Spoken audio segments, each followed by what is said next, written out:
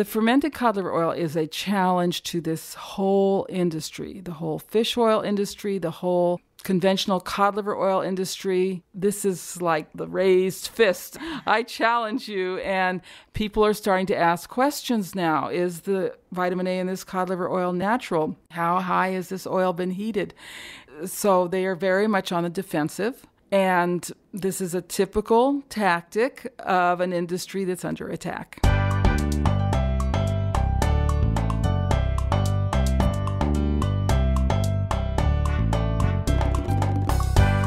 Welcome to the Wise Traditions podcast, sponsored by the Weston A Foundation for Wise Traditions in Food, Farming, and the Healing Arts. We are your source for scientific knowledge and traditional wisdom to help you achieve optimal health. I'm your host, Hilda Labrada Gore.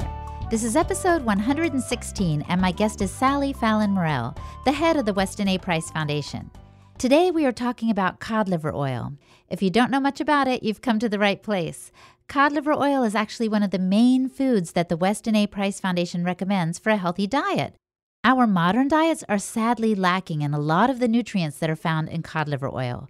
But in recent years, there has been some controversy surrounding it, and especially around a particular brand of fermented cod liver oil. So today, Sally clears up some of the confusion. She answers questions that have been posed about the fermentation process, the stability of fermented cod liver oil, how vitamin levels are measured in the lab, and much more. She also explains why she and her children and grandchildren are still taking fermented cod liver oil. Before we get into the conversation, we want to thank our sponsors. The Wise Traditions podcast is supported in part by the Farm to Consumer Legal Defense Fund.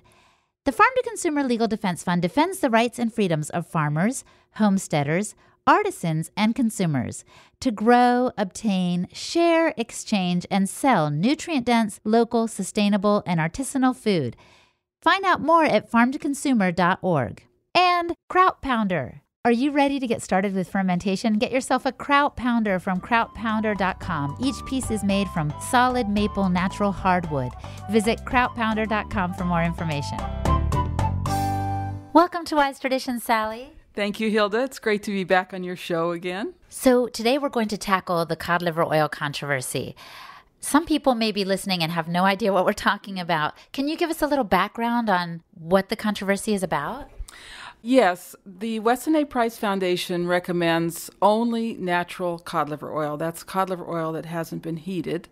And one of the brands we recommend is a fermented cod liver oil, which means that the livers are fermented. That breaks down the cell walls and allows the oil to get out of the cells. And there have been accusations that this fermented cod liver oil is rancid, that it has vegetable oils added, that it doesn't really have a lot of vitamins and so forth. And we can go over those one by one. But let me first say that none of these is true and that the fermentation process dates way back. This is a traditional way of removing the oil from the livers. And that's the challenge. You want a natural oil. How do you get that oil out of the livers without heating it really hot? And I know you've taken these accusations or these questions seriously, and so you've had some folks doing some research into it, right? Yes, and we can get into that. But first, I'd like to just give you a little history of my own experiences with cod liver oil. And you have to realize that cod liver oil was a big part of Dr. Price's work and message because traditional cultures had very high levels of vitamins A and D in their diet. And he recognized that that was hard to do in the modern diet. We are not eating liver and blood and brains and marrow every day. It's just not going to happen in the Western world. But that's what traditional people did, and so they had lots of vitamin A and D in their diet. So he realized that a great way to do this was to give cod liver oil instead as a source of A and D. And that's what he did with his patients. He gave a combination of what he called high vitamin cod liver oil and high vitamin vitamin butter oil, which was an oil made from butter from cows eating rapidly growing spring grass. He gave this combination to his patients and got miraculous results with tooth decay, with growth problems, with all sorts of problems with adult diseases. And he felt that it was the vitamins A and D in the cod liver oil and what he called the X factor vitamin we now know as vitamin K2 in the butter oil. And I noticed that in your book, Nourishing Traditions, you mentioned that cod liver oil is actually a food, not just a supplement. And I've taken that very seriously myself. Yes, that's what we like about cod liver oil. It's not a vitamin pill. Cod liver oil is a food. So I've taken cod liver oil for many, many years. For many years, I was taking the cod liver oil that was provided by Green Pasture. It was what he thought was a natural cod liver oil and probably extracted by steam, which again involves heat, but it is a traditional method of getting the oils out of the liver. Then Dave Wetzel, the president of Green Pasture, went to Scandinavia, and he had a very eye-opening trip. He learned that most cod liver oil is extracted by this process called molecular distillation. So most cod liver oil is extracted by a process called molecular distillation, which involves a lot of heat, very high heat, a lot of processing that basically takes the cod liver oil apart and puts it back together again. And in this process, the natural vitamins are largely destroyed. And so what they do is they add synthetic vitamins back in, synthetic A, synthetic D. And he didn't expect that this was the case. He didn't know that the process was quite like this. Yes, it was a shock to him. But he did find that the one oil that he was selling was not made that way. It had the natural vitamins in it, and it was steam distilled. And the other thing he learned when he was there was that the old way of making cod liver oil was to ferment the livers and get the oil out of the livers that way. And he found a lot of old books about cod liver oil, and he found that there were 4 grades of cod liver oil. So one was a very light yellow, which the doctors didn't think was very good. Second was a regular yellow cod liver oil, which seemed to work fine.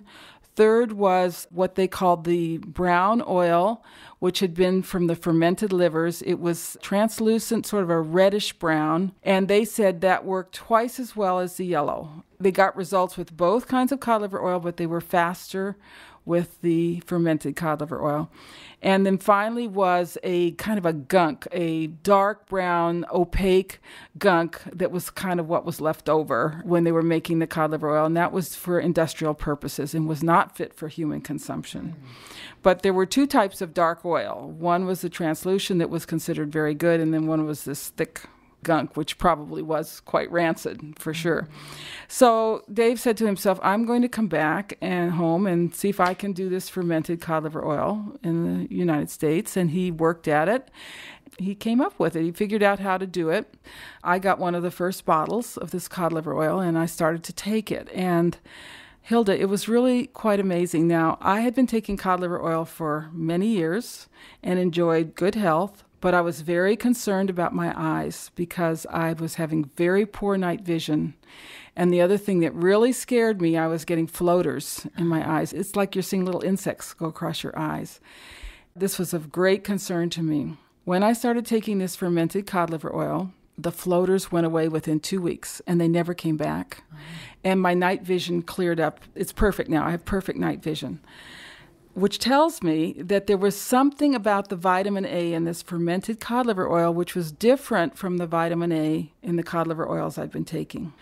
I was thrilled. I thought this is a wonderful product based on my own experience, and I would like to see this product available to everyone. So we really encouraged him to continue and to improve his process, and it took a while.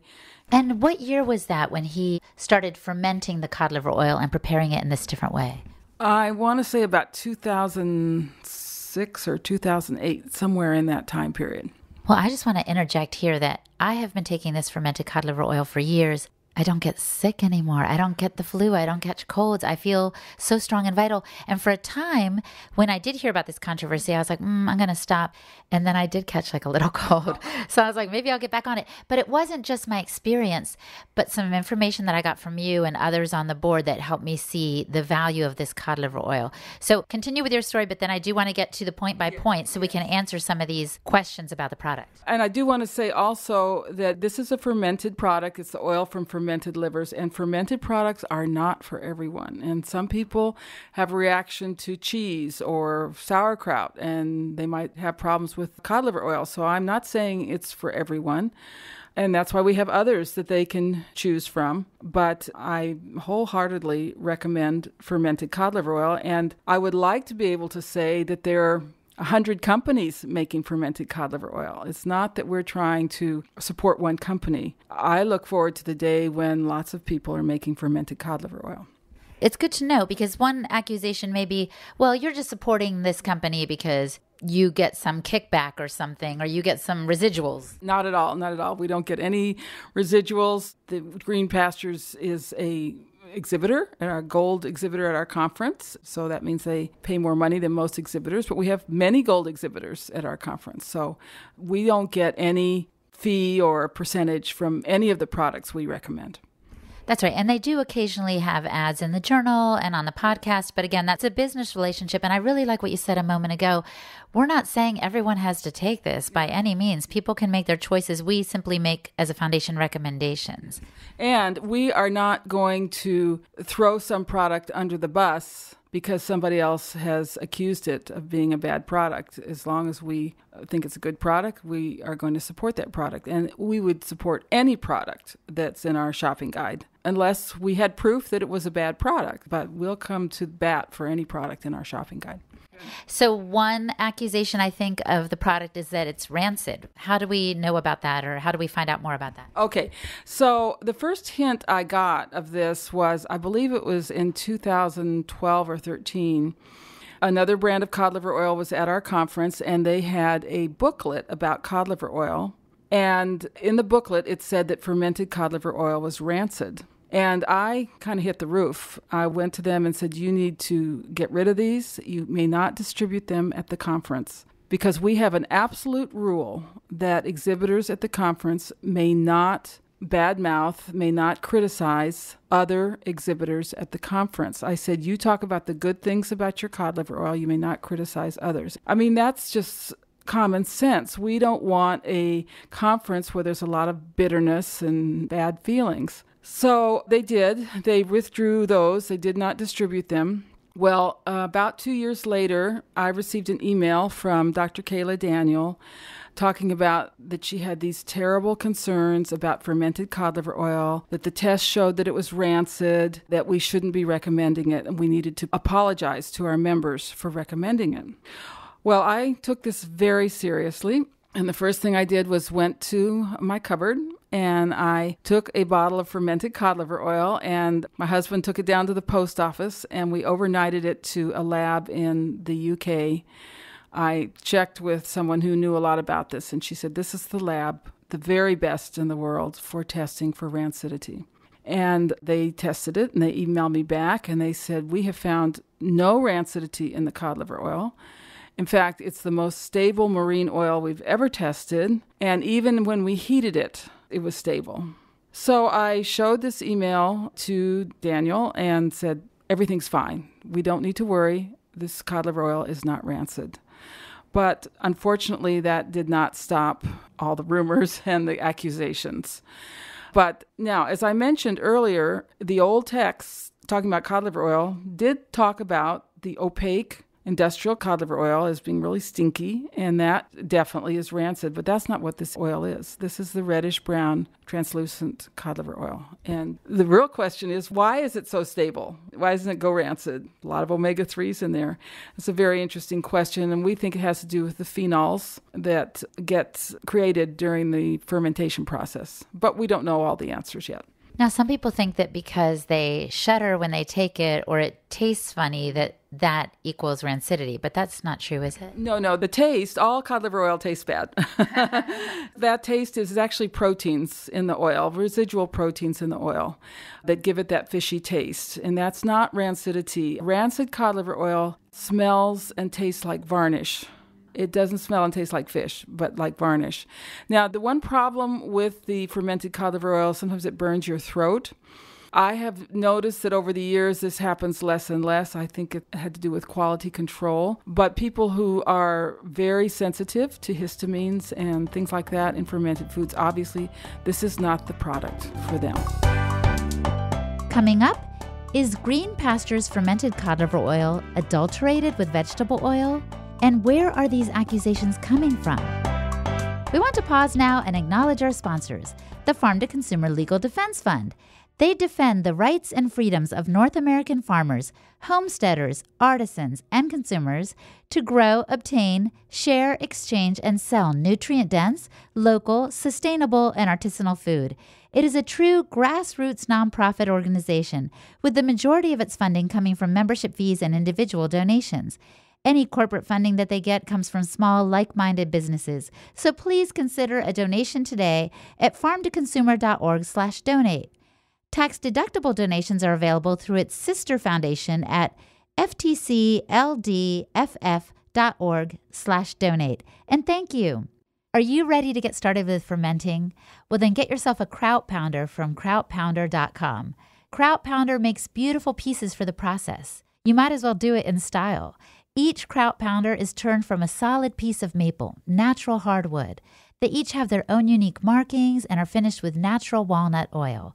These are quality pounders that were inspired by a kraut pounder that belonged to the grandmother of a member of the Eugene, Oregon Weston A. Price chapter. You've got to check it out. So go to krautpounder.com and get fermenting today.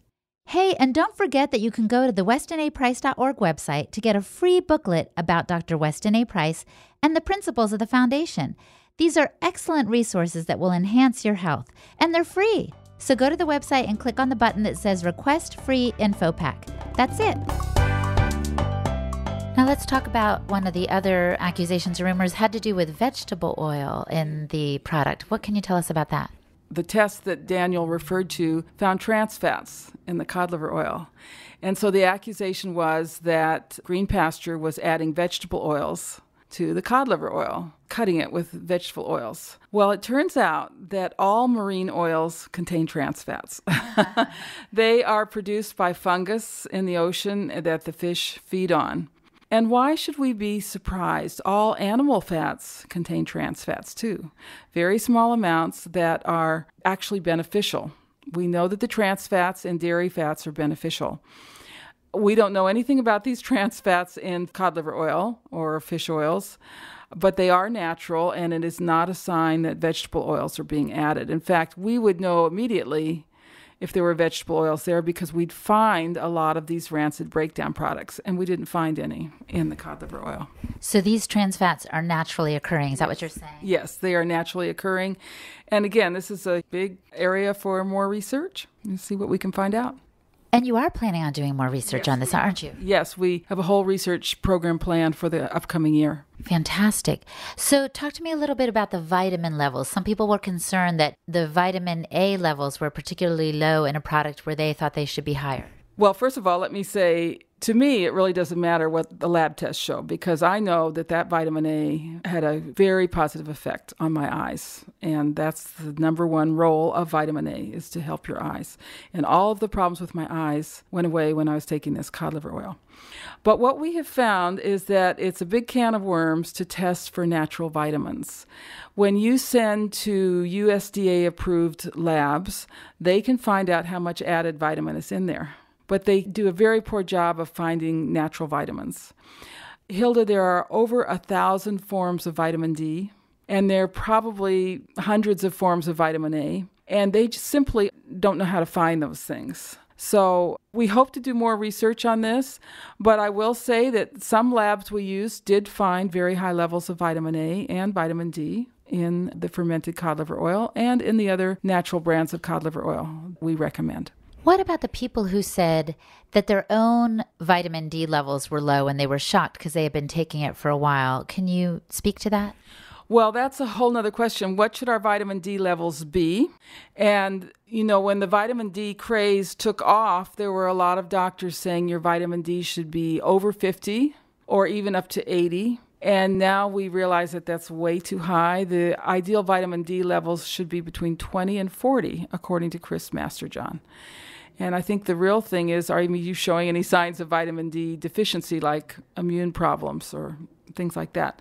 So for a person to say they've been taking it all these years and their vitamin D levels aren't really high, that's probably a good thing. It's showing that your body is metabolizing that vitamin D properly and using it and not just dumping it into your bloodstream. The key thing is, it's not actually a good thing to have your vitamin D really high in the blood. Let's talk about this product in particular. Some people were saying that Dave Wetzel was not using all cod in the cod liver oil, that he was using a different kind of fish, pollock, I think. Yes, he was using pollock. Well, now, his livers come from Alaska, very clean waters there, and pollock is a type of cod. In fact, it has been reclassified as Gadus, G-A-D-U-S, which means cod. So it's just a type of cod. I mean, that's very poor criticism. And there's many, many fish that the government allows to be called cod. Some of them aren't even cod, but pollock is cod. So diving in a little bit more into the concerns that Daniel brought up, she was mentioning a Dr. Rudy Mork. And what was his involvement in this whole thing? Daniel refers to a YouTube presentation by Dr. Rudy Mork about fermented cod liver oil. And Dr. Mork is the president and CEO of a company called Valenza, which makes fish oils by molecular distillation, so very highly processed fish oils. And he kind of gives a long, rambling presentation. What he basically says is, well, yes, they used to ferment the cod livers to get the oil out, but you couldn't do that today. That was his main criticism, that you can't do that today. And he's heavily invested in the competing technology here, okay? And he's just absolutely wrong on that. You can do it today. We have all the technology at our fingertips to do this in a very controlled way. And this is what we should be doing today. Now, some of the questions that he raises, he says we shouldn't be even using fish liver oils because the livers are toxic and they're a filter. I've heard that before. And we've heard that about other kinds of liver too. And we always point out the liver is not a storage organ. And there are places in the animal that are going to be a lot denser in toxins than the liver. And plus, the vitamin A that you get from the liver is your number one defense against toxins. So you're kind of shooting yourself in the foot not to eat liver or cod liver oil. The other thing he says is that we shouldn't be taking vitamin A. That is toxic, and that we should be eating vegetables to get our vitamin A. And the Weston A. Price Foundation has long pointed out that it's very difficult to get adequate vitamin A from vegetables. I like to compare this to the debate about raw milk. On the one hand, you have the industry pushing ultra-pasteurized milk. And then on the other hand, you have raw milk coming from small farms and grass-fed cows. And I think it's a very good comparison. Most brands of cod liver oil today are molecularly distilled. This is like ultra-pasteurization. And Dr. Mork is in that industry. He is defending his technology there. And, who can blame him? He's invested in that. Whereas the natural cod liver oils, and such as the fermented cod liver oil, they're like raw milk. And here comes this new little industry along, and they have presented a huge challenge to the industry, which almost all cod liver oil today is made by this very high-tech molecular distillation, which basically destroys the oil. And then it's being sold as cod liver oil, but people don't realize it's not the same as a natural cod liver oil. Just as most people don't realize that there is a big difference between ultra-pasteurized milk and raw milk. So I think it's a very good analogy, shall we say, about what's going on. It is. And your conversation about Dr. Mork makes me think, what was the motivation of Kayla, Daniel, and others throughout these accusations? Were they really concerned about our health, or did they have something invested in all of this?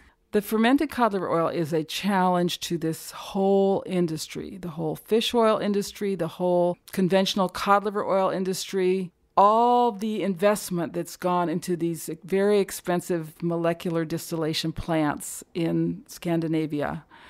This is like the raised fist. I challenge you, and people are starting to ask questions now. Is the vitamin A in this cod liver oil natural? How high has this oil been heated? So they are very much on the defensive, and this is a typical tactic of an industry that's under attack. We've seen the same thing with butter. Butter was a challenge to the trans fats, and so what did the vegetable oil industry do? They demonized the butter, and they demonized the lard. So it's the oldest trick in the book. When you have got a competing product, you just badmouth that product. I think I've seen this in politics too. Yes, it happens a lot. It happens a lot. Again, I'm not saying anyone has to take this cod liver oil. I'm not saying that anyone has to take cod liver oil. These are our recommendations. We have 3 recommended products. But again, we are going to defend good products, just like we defend raw milk. We're not going to throw any good food under the bus because some other competing industry has attacked it. So if people want to know more about this, where can they go to dig deep? There are a lot of articles on this. This has been going on for a long time.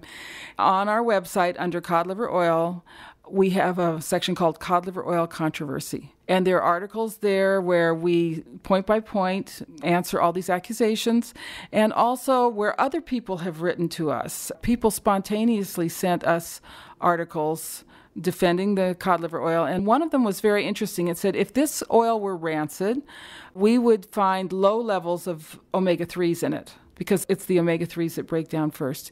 But the tests show that the omega-3s are right where they're supposed to be. So you're not seeing a lot of breakdown in this cod liver oil. But anyway, many, many articles that kind of lay it out point by point under the topic of cod liver oil controversy at westonaprice.org. Good. We'll put links to some of those articles in the show notes. So I'm going to ask you the question I often ask at the end. If the listener could do anything to improve their health, maybe even in regard to what we've been discussing just now, what would you recommend that they do? I recommend people take cod liver oil so they can get the levels of A and D in their diet that traditional cultures got. And remember, this cod liver oil needs to be taken in the context of a diet that provides vitamin K one way or another. Could be cheese, it could, fermented, aged cheese. It could be duck fat, emu oil, high vitamin butter oil. And that also provides saturated fat, because you need the saturated fat to balance the unsaturated fats in the cod liver oil. Excellent. Well, thank you for our conversation today. Thanks for having me, Hilda. Thanks for letting me clarify all this. My guest today was Sally Fallon Morell. For more on Sally, subscribe to her blog, nourishingtraditions.com. For show notes from today's episode, including links to articles and resources we mentioned, just go to the westonaprice.org website and find the show notes for episode 116. Hey, and a big thank you to Podcast Village, to Rob Ford, and the team of interns for the show, Cynthia Castro-Cohen-Enriquez, Joy de los Santos, Elisa Canty, and Amy Marvin. I appreciate you all so much. Hey, and everybody, stay tuned for next week's episode where we discuss the powerful benefits of light therapy, specifically how saunas can help address our lack of sun exposure and can help us address issues like acne, insomnia, adrenal fatigue, and more. And those were just issues that our guest Brian Richards had to deal with before he got into all of this. That's about it for today, everyone. So don't forget to stay connected with me at Holistic Hilda on Twitter, at holistic_Hilda on Instagram. My website is holistichilda.com. You'll find resources to support your own wellness journey there, and you will find supports to start a podcast of your own, so check it out. Thanks, everybody, and keep listening. If you enjoyed today's episode, please share it with others. Post a link on Facebook or Twitter, or send a link to a friend in an email, or simply review Wise Traditions on iTunes. Sharing the podcast is one way to spread the important message of health through nutrition. Wise Traditions is brought to you by the Weston A. Price Foundation for Wise Traditions in Food, Farming, and the Healing Arts. The content of this podcast is provided for informational purposes only and is not intended as a substitute for medical advice.